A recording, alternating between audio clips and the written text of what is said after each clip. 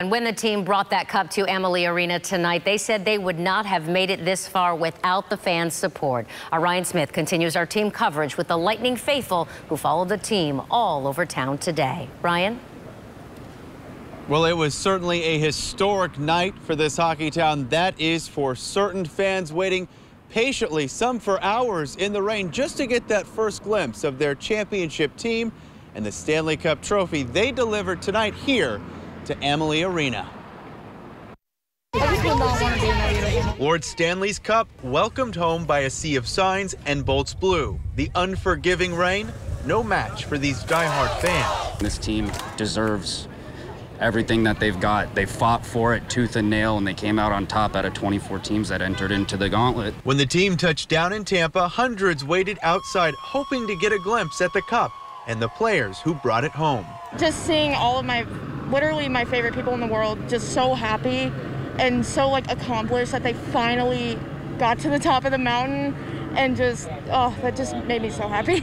Unexpected and incredible. Mayor Jane Castor on the tarmac at the right place at the right time. Is it as heavy as they say it is? It's heavier. It was very heavy. I work out a lot, and it was heavy. The welcome home tour continued by trolley, fans cheering on Lightning players as they left the airport en route to Amalie Arena. Once inside, it was a fan frenzy to snap a quick pic with the cup. Best moment ever.